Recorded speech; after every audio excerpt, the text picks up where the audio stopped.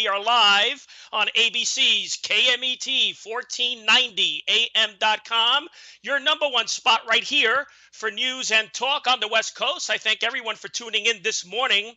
On the telephone line, I welcome to the program a legendary bass player of the American pop rock band Orleans. We welcome to the show Larry Hoppen. Lance, Brian C., honor to have you.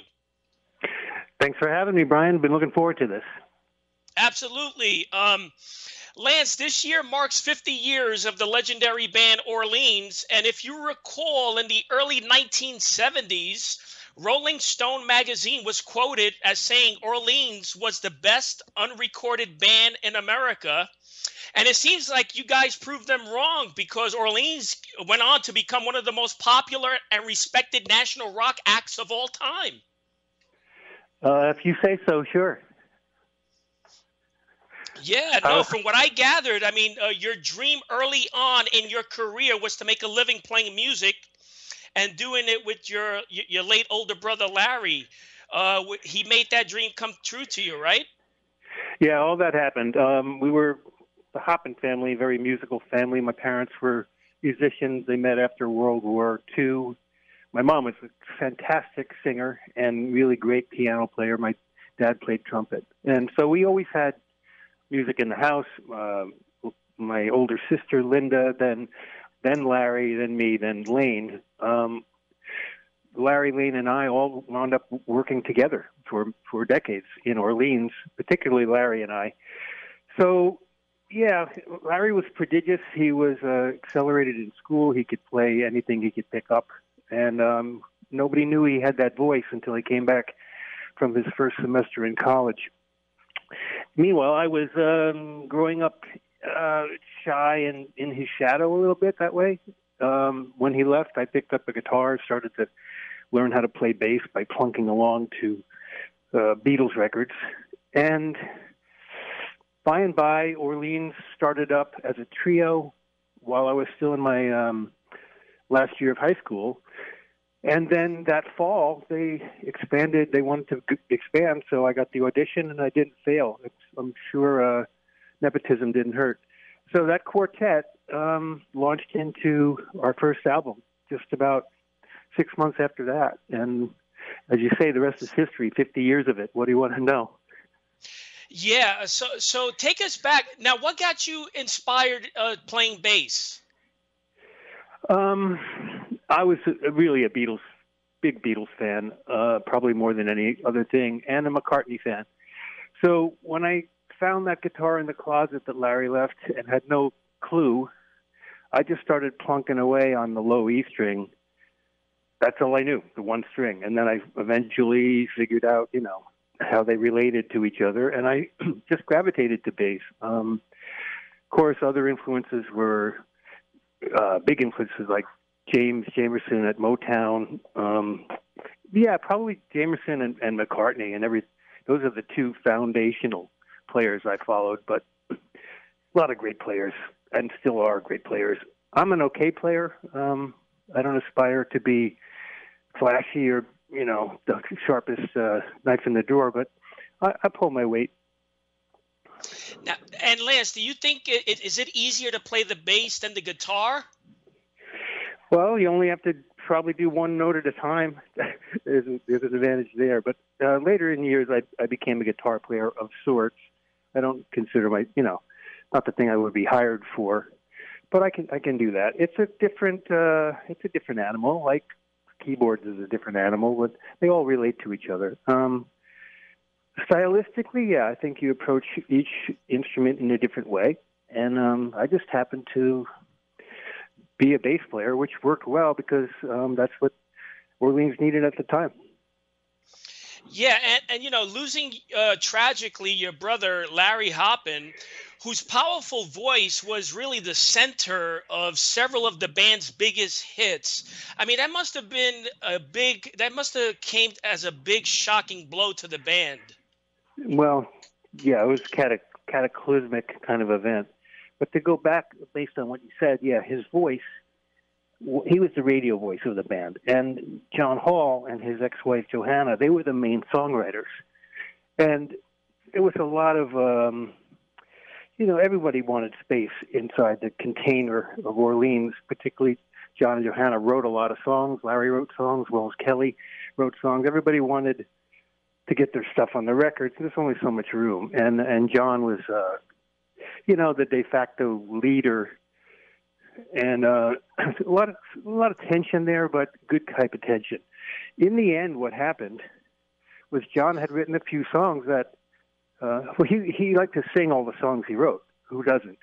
But he wrote a few songs that he couldn't sing well.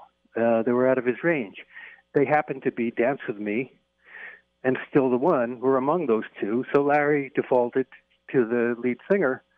And lo and behold, those became the hits. So the magic formula turned out to be John's writing and Larry singing. So, Larry had an extraordinary voice, that's for sure. When he passed in 2012, it was tragic. I don't think it's a secret anymore that he took his own life. So my older brother and my comrade, my comrade in arms for 40 years, we worked together, was suddenly gone, and that threw everything into chaos, as you might imagine. So in the midst of that, I had to very quickly decide what to do, and we figured we'd finish the year. Like, we had about 8 more shows to do, and I turned the question from can we do that into how can we do that, and enlisted the help of several of the band's alumni, because we've had many versions and people coming through. And as it turned out, John, who had been in Congress, he had two terms in Congress.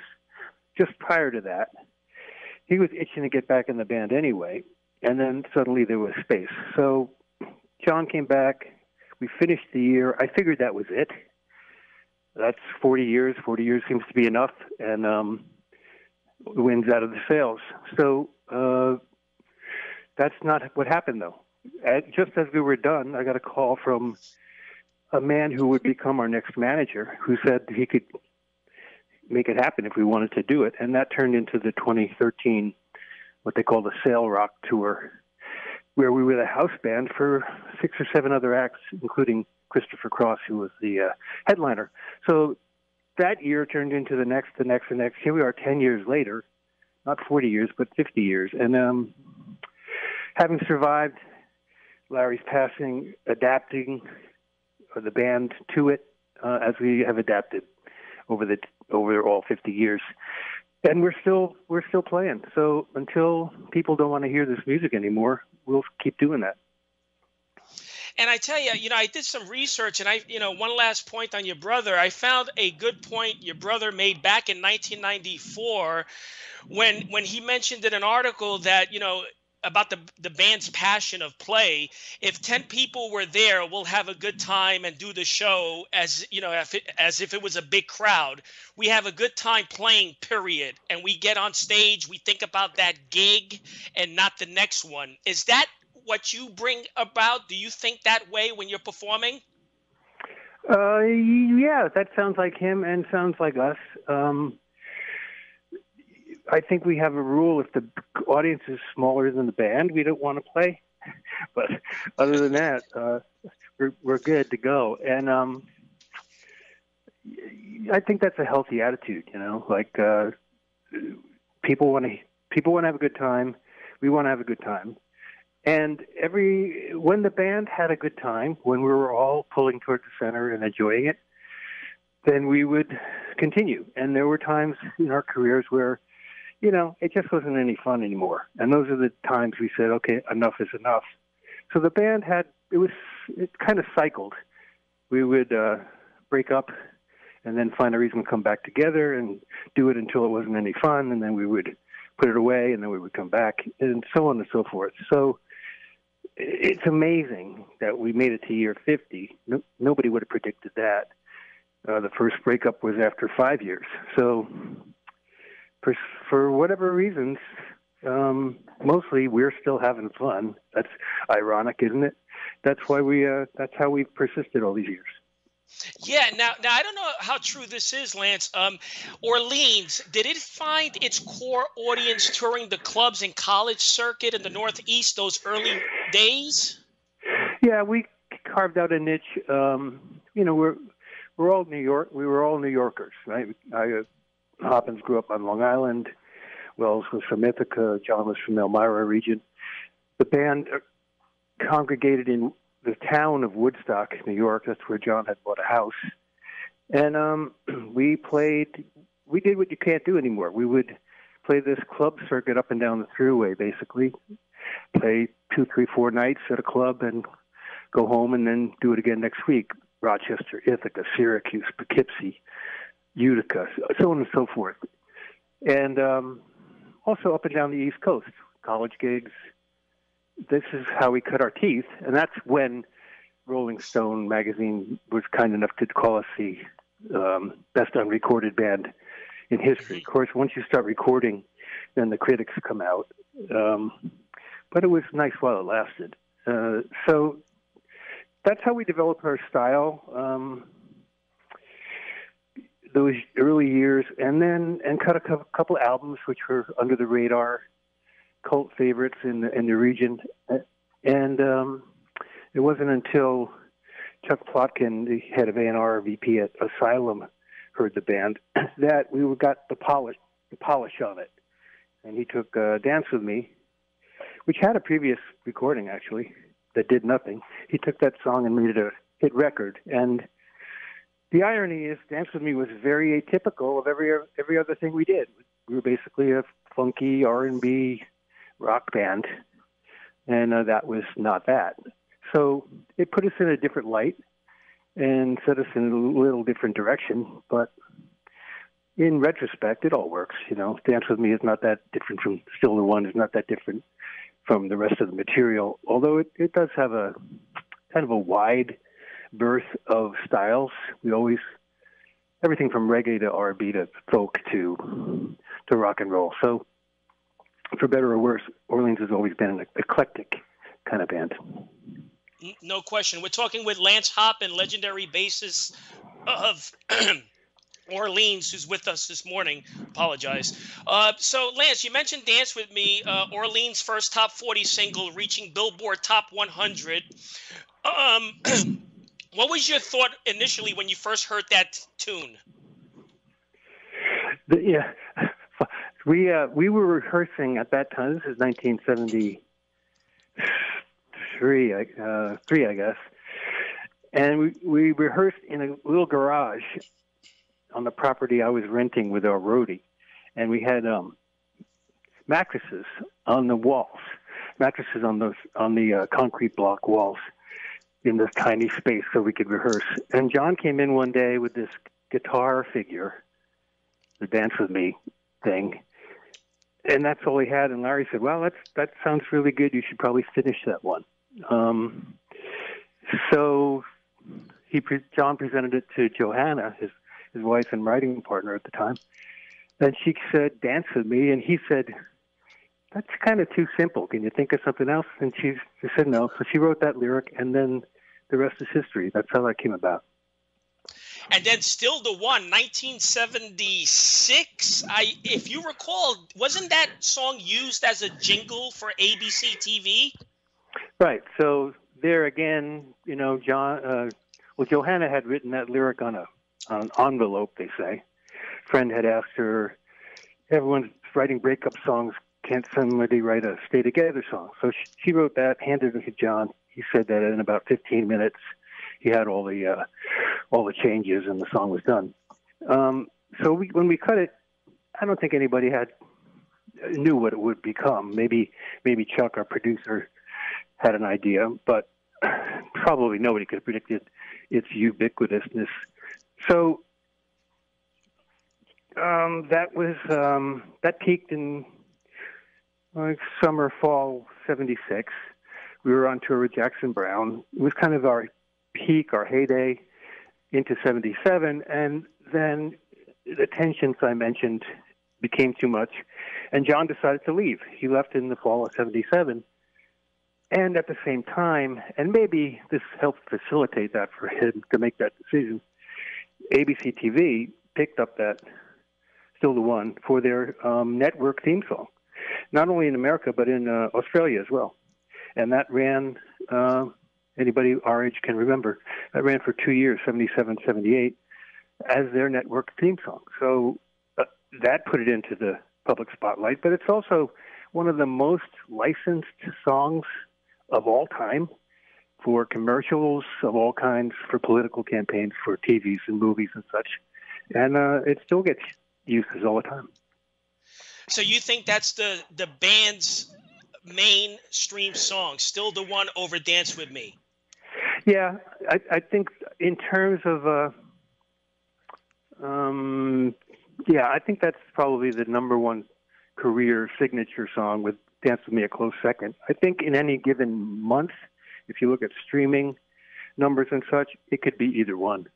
So there's a love for that. And to a lesser degree, Love Takes Time in 79 was it hit number 11, I think, on Billboard, and people love that song as well. But it's those three hits, particularly Still the One and Dance With Me, that's what's enabled us to be able to work all this time.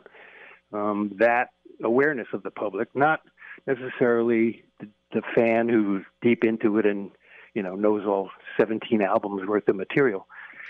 So, and a lot of people still, they know those songs, but they don't equate it with the name of the band, because that kind of marketing effort and connection never really happened for us. So, you could play Dance With Me and say, ask the 10 people who did it, and they might give you 10 different answers. But whatever gets the gigs come our way, that's a good thing. All right, so now you moved to Nashville in '89. Was that the year? Yeah, so like I said, the band came and went, and in one of the times we put it away was the end of '87. '88 was a really not good year for me. It was a year of divorce and all kinds of stuff. So I was not at the top of my game, and I got a fortuitous phone call from an old friend that offered me a gig in their very happening at the time country act, and that brought me to Nashville with work for work, and that was the early '89. So that's where I've been ever since, and I love it here. I had another marriage and ex-marriage, and raised 2 kids and have 3 grandkids, and it all kind of happened because of that fortuitous phone call that one day. And that's a kind of a really good long story, but I don't have time for that here. How that almost like divine intervention that placed all this in front of me. And then, before I let you go, I mean, we have like 5 minutes left. I want to also mention Conjuring, which was released in 2017, which showed really your first solo side of Lance Hoppen. At the risk of correcting you, it's Conjuring. To conjure is to create from nothing something, to bring into existence. And there's a song that has that lyric in it, that word. But I had, in that year, 2016, I think it was released early 17, I had time on my hands. I had enough money for a change. I had a collection of songs that had never been recorded or had never been done the way I would have done them. And so I collected this material, 15 tracks, and endeavored to make a solo project. So I didn't do it because I thought it would sell 1 million copies. I did it to document these songs so they would not just disappear. And I'm very proud of that particular that work, and I think it stands up. But yeah, that's my version of me, as opposed to me in the team. Very nice, Lance. And, I have a large listening audience. I mean, do you have a website where the audience can log on and maybe purchase that release you did in 2017? Yeah, the irony, this is a weird story, but we have lost control of our domain, Orleans Online, orleansonline.com. So it is no longer. And at the same time, we've been completely renovating and building a new website. So at the moment, no, we don't have a website, not quite yet. But there's a thing called Bandcamp, which is a place to have a store, and Orleans has a store on Bandcamp.com, and that's where you could buy anything you want, including conjuring. And our Facebook page is Orleans Music, and that's where you can get updates on, where we're going to play and interact there. Yeah, I'm looking on Orleans on Facebook, and I do see you're heading down. We're actually going to the southeast, playing in South Carolina, Florida. You have a couple of shows coming up in July. Yeah, we got four gigs in July. It's it's sparse out there. It's still post-pandemic. It's kind of a crazy world with travel. I mean, 6,000 flights were canceled over the weekend. It's not easy. So we have a light schedule, and that's fine with me. It's kind of like semi-retirement, but not yet. I want to go in a few more years anyway. But yeah, the schedule is on Facebook, and as we get new gigs, and they do come in all the time, we'll be posting there. And I see August 27th, you're on the West Coast, Plymouth, California. That's, this is where the station is in California. Right. That's in Plymouth is North California. And that gig is a holdover, I think, from 2020. It just kept moving further into the future as COVID would not let up. So finally we'll get to play out there. And also I think, so we're backing Peter Beckett for a few songs from Player. And I think Walter Egan is on that show as well. So, or somebody. They blur together. But yeah, August 27th, and then some shows in the fall. Yeah, and Walter Egan was on this program. We also had one of the Orleans past members on this program a few weeks ago, Jerry Murata. Oh. Yeah, he was on the program, and I want to ask you, while we're on this topic, like every band, Orleans had so many past members. When a new member joined the band, how was the camaraderie? Was there any one band member that Orleans did not get along with? No, I wouldn't say that. I would say, though, that that early quartet, the quartet adding Jerry, there was a lot of bulls in a china shop, let's put it that way. Nothing overt, just like a lot of young men striving. Later on, not so much, more maturity. And so today, I have the distinction of being the last man standing. John Hall retired from the road in March just because it's tough. It's tough. The traveling is really tough. So the band is myself, my younger brother Lane, who's been with me for 25 years. Fly Amaro on guitar, has been with me over 20. And then the newer guys, Brady Spencer here in Nashville, been playing drums since 2018, and our brand new guy last fall, Tom Lane. So the deal with me is I will not present Orleans unless it's up to snuff. I'm not going to do a bad job or tarnish its legacy. So I believe in this band as much as I believed in every other incarnation along the way, and there have been several. So like the hiring process, they would have to audition for you live, and you make the decisions. Yeah, when Fly had to come off the road last August for a health reason. We scrambled to find a replacement, and searched far and wide, and found here in Nashville Tom Lane, and he's a great singer. He's a really good player, and we got along. I mean, all those things have to happen. Tom's very demure and grateful to be in the band, so that works. And then, ironically, when John was ready to get off the road, Fly was healthy again, so he came back, and that really helps things, because I do not want to look for any more band members ever. I mean, final question. Anyone artist that you or the band would love to collaborate with? Oh, man.